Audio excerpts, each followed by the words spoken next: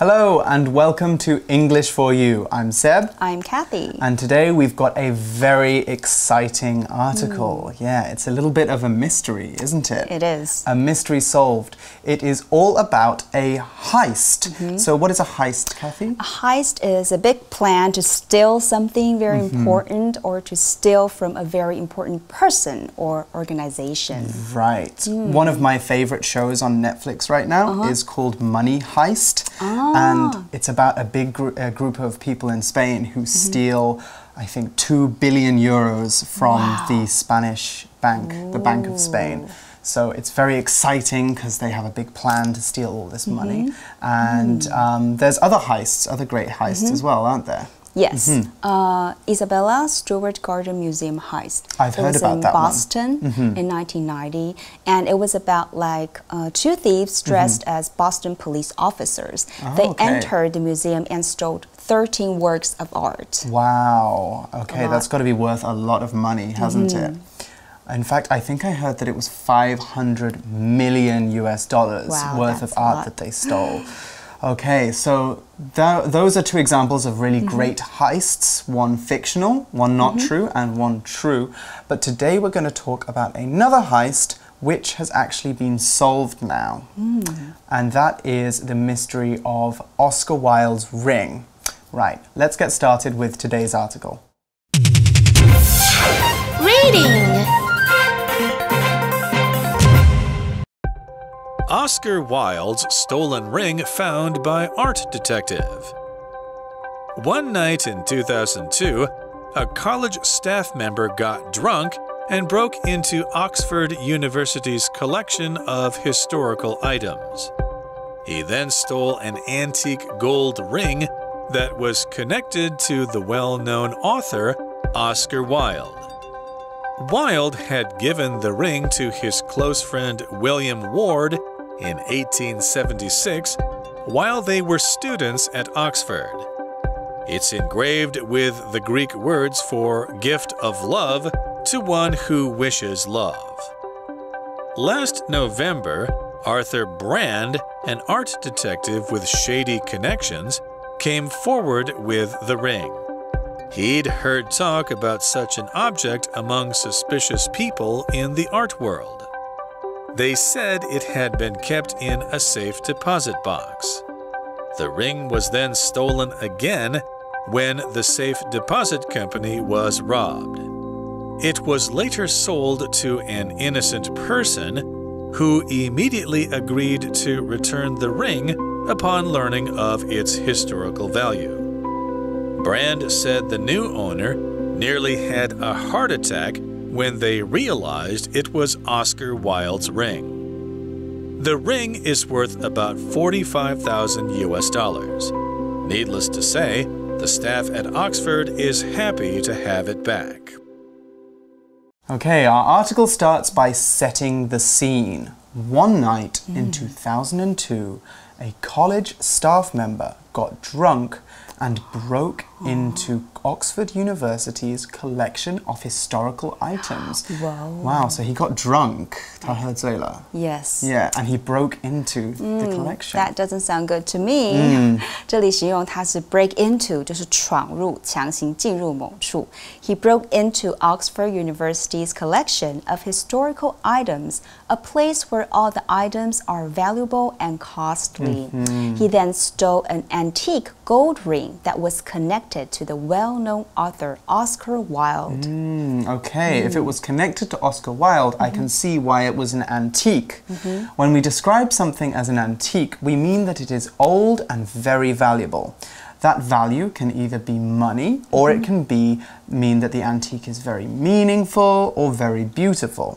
Antique can also be used as a noun to mean an object that is old and valuable. So, a college staff member broke into the Oxford University collection. How do we translate our sentence? Okay. 然后他偷了一个与著名作家奥斯卡·王尔德有关的古董金戒指 ，antique 就是古董的 Well-known 就是著名的，是复合形容词。这里我们来看这个复合形容词的部分。分词可以和名词、副词或是形容词结合，用连字号连接，形成复合形容词。那么连字号呢，后接的动词原本的意思如果是主动的话，就需要变成现在分词；但如果原本的意思是被动，则变成过去分词。举个例子 ，The mayor of the city won the election this year with results that broke the record。可以改写成 The mayor of the city won the election this year with record-breaking results。这座城市的市长今年选举以破纪录的票数获胜。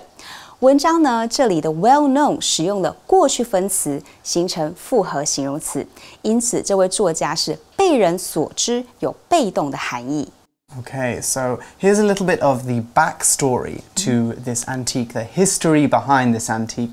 Wilde had given the ring to his close friend William Ward in 1876 while they were students at Oxford. So here in the article, it gives us the information of this ring. It was actually a gift from Wilde to William Ward, his friend. We can know more detail about this ring as the article then tells us it's engraved with the Greek words for gift of love to one who wishes love. So this ring could also be a symbol of their love of friendship. I see. Yes, it sounds very poetic, very artistic. Also because the ring was engraved. Now, engrave is a verb, and when we engrave something, we cut words or images into a piece of metal. You might also hear people say that they had something engraved. Now, when we have something done, so past participle verb there, we mean that we get someone to do it. So, for example, this sentence, John had the engagement ring he gave to his girlfriend engraved with the words, I love you. So someone carved those in there. Yeah, that's sweet. It is sweet, yeah, it is very sweet. Okay, engrave 是动词雕刻的意思，通常后面会加上 with. For example, the stone was engraved with his date of birth. Next, moving on, the article says, last November, Arthur Brand, an art detective with shady connections, came forward with the ring. Now, by connections, originally we mean a relationship in which a person, a thing, or idea is linked or associated with something else. However, in this sentence, we mean people, the people that Arthur Brand knew. But why do we call them shady with this negative meaning here? We're about to find out. Okay, shady connections. Shady is an adjective, and when something is shady, we don't trust it, or it is connected to something bad. Shady comes from the noun shade, which is an area of the ground that is protected from the sun. As shade is dark, we associate shady people with bad things or mysterious things. You know, you always see bad people lurking in the shadows, lurking in the shade. That's because they are shady. So here's an example sentence of that. Harrison is a great cop, but he has a shady past. He doesn't ever talk about it. So here we're saying that Harrison has a very secret and maybe mysterious past. Maybe he's done some things that he's not proud of. Anyway, as a slang term, we can also use shady in another way. When we say someone is being shady, that means they are being critical of someone or rude about them.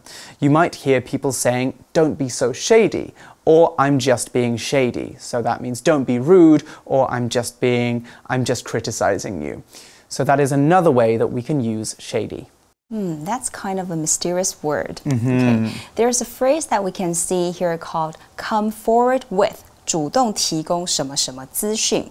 You can picture this phrase by thinking of the action of it. Come forward with.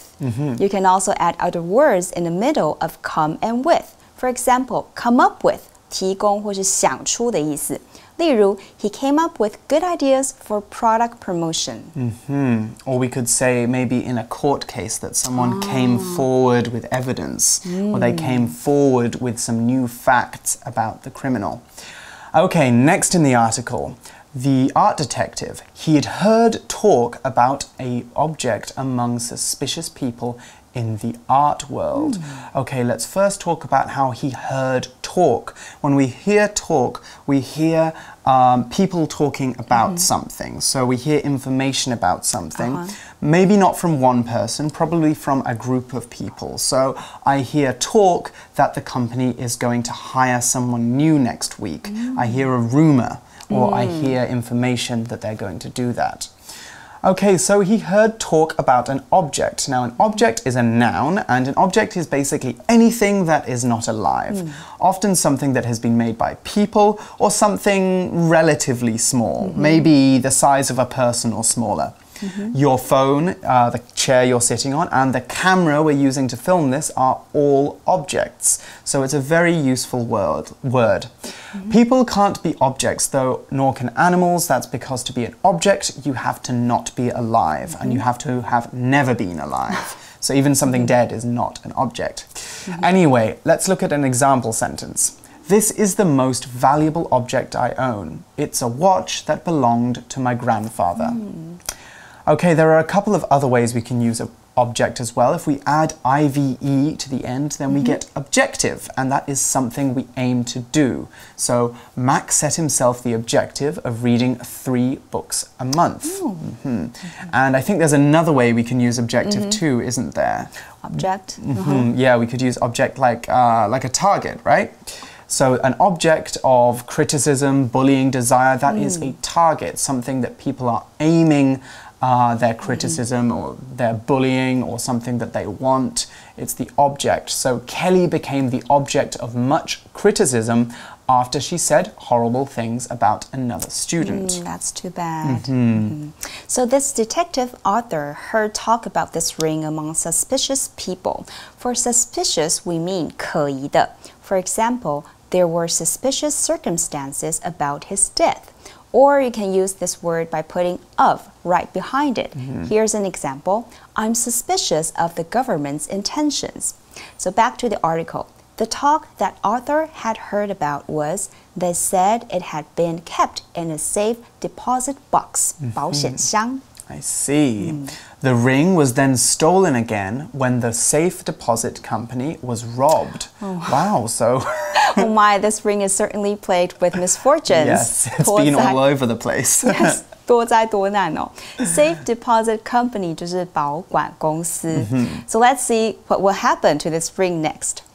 It says, it was later sold to an innocent person who immediately agreed to return the ring upon learning of its historical value. Okay, so it's good that it got to an innocent person, but why is this good? Let's check out our next vocab word. Okay, so innocent is an adjective, and someone who is innocent has not done anything wrong. You'll hear this one a lot in courtroom dramas. At the end of a big case, the judge will say that someone is either innocent, 无罪, or guilty, 有罪. So someone who is innocent hasn't done anything wrong. They haven't committed a crime. 他们没有触犯. Here's an example sentence of innocent now, using this definition. An innocent man was sent to jail for the murder of that girl, but later police found the real criminal. So innocent actually has another meaning too. We can also use innocent to mean someone who is childlike and doesn't know much about the world. It's kind of like 天真. So, for example, I won't let you ruin Isabel's innocent mind by showing her all those violent horror movies. That sounds a little bit like what a parent might say to maybe an older child or one of Isabel's friends. Here we have the word innocent, 无辜的, 清白的. We can say someone is innocent of a crime, 某人是无罪的, like Seb just mentioned. An example sentence for this word can be, he was pronounced innocent of the charge. There are also other words that have the same meaning as innocent, like guiltless, faultless, sinless, all with less, L-E-S-S at the end. We can also use this word as 天真, like Seb just mentioned. Another word for 天真 is naive. An example sentence will be, Peter was laughed at for his naive remarks. 那注意呢 naive 这个字带有负面的意思。And it's a little bit more negative, isn't it? Yes. Yeah, if you call someone naive, they might not like it. Okay, we also saw the word immediately as well. Now, immediately, you can tell it has an ly. That means it's an adverb. And when we do something immediately, we do it... right away. Yes, right away, at once. Imagine a scary boss rushing all the workers in the company. Whoa.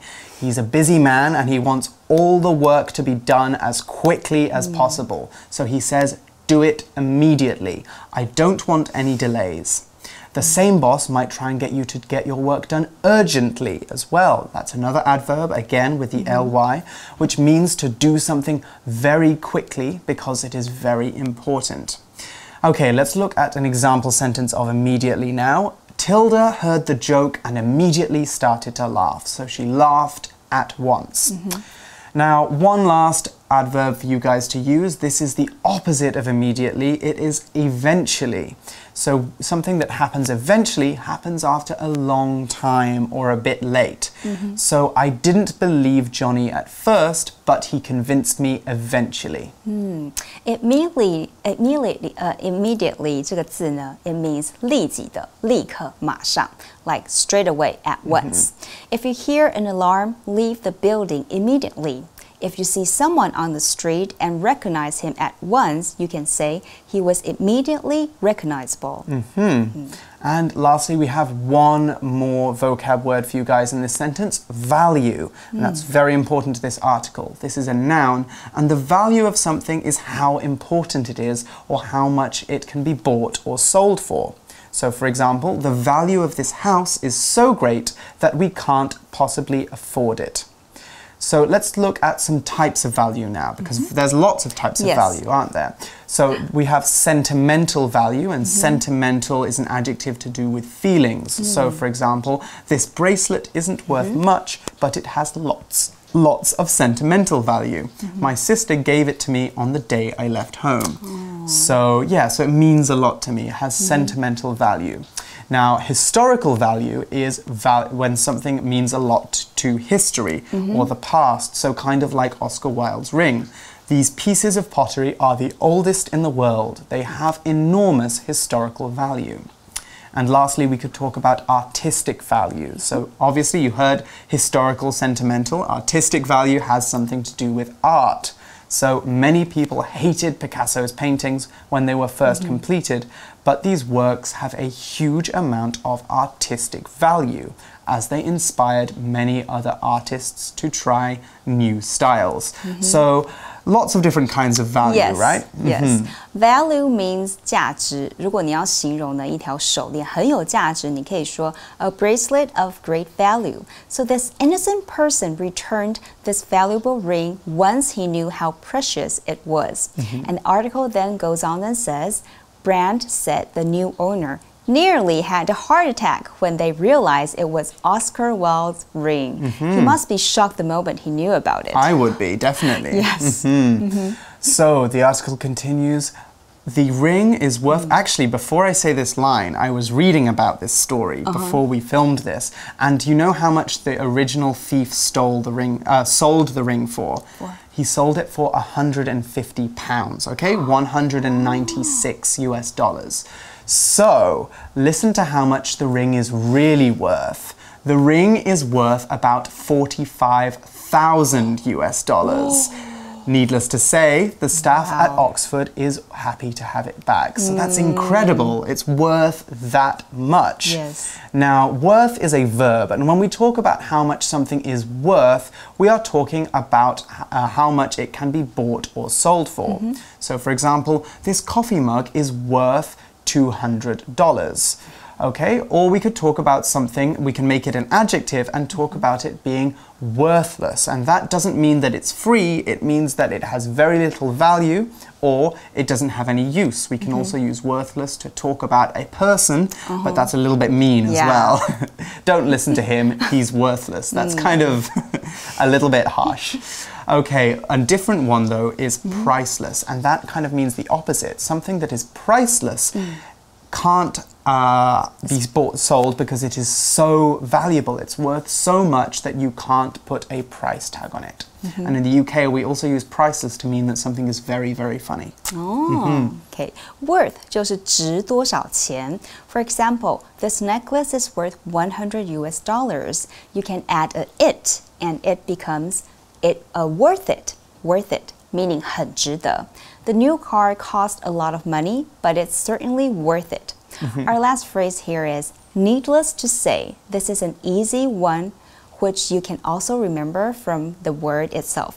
Needless 就是不需要的，后面加上 to say 就是呢不用说，当然的意思。Of course, the staff at Oxford is happy to have it back. I definitely would be. You know, that's a very valuable historical item. Okay, well, that's all we have for this story. It's good to hear that the ring is back where it belongs. It's been on a journey for the last 18 years. But we still have a For You Chat question, so don't go anywhere.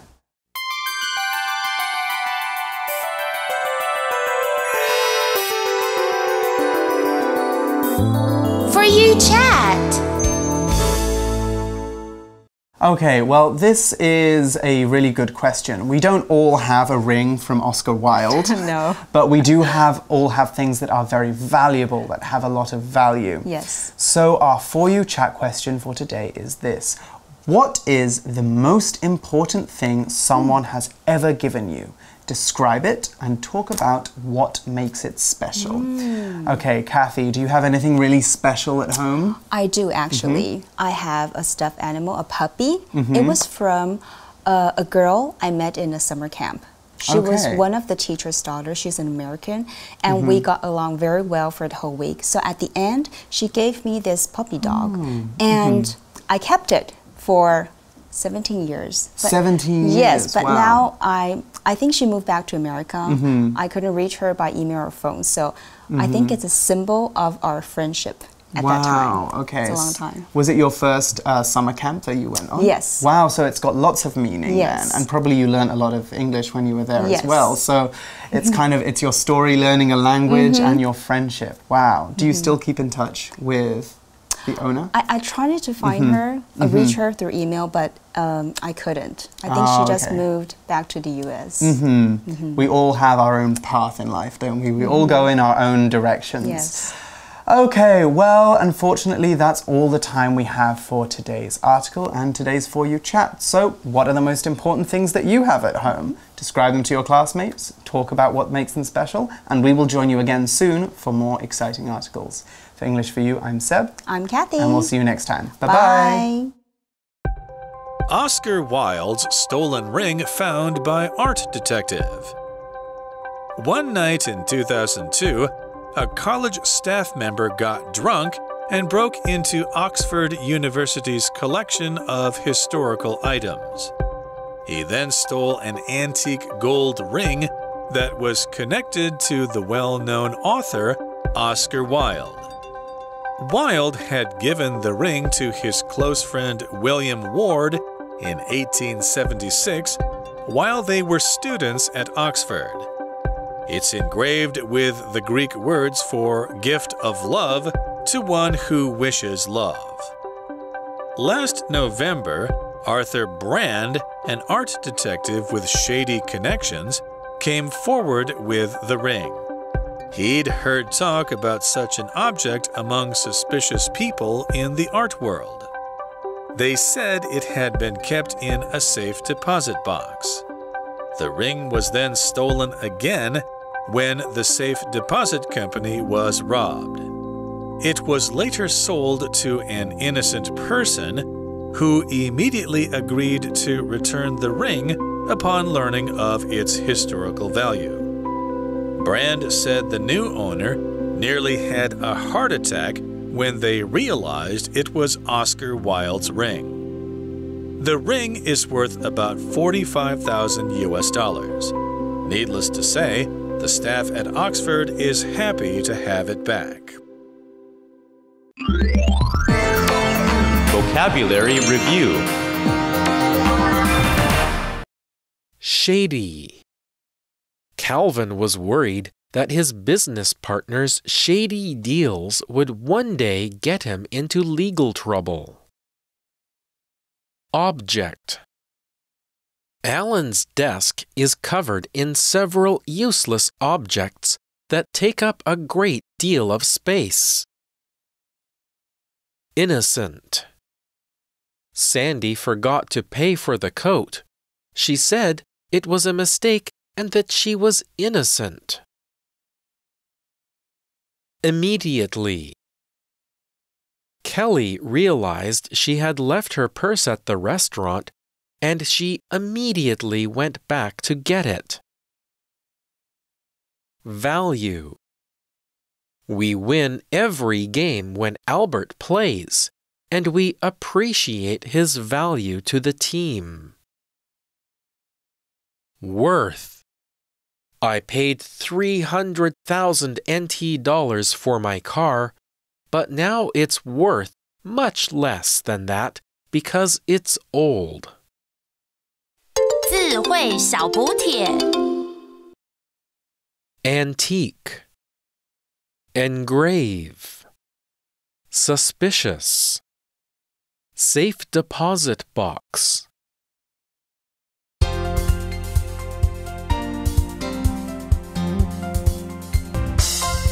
以上节目是由活用空中美语制作，活用空中美语杂志，请洽询全国各大书店。如欲索取试听教材，请来电02-2364-4000 02-2364-4000，或上网查询，网址是 www.english4u.net www.english4u.net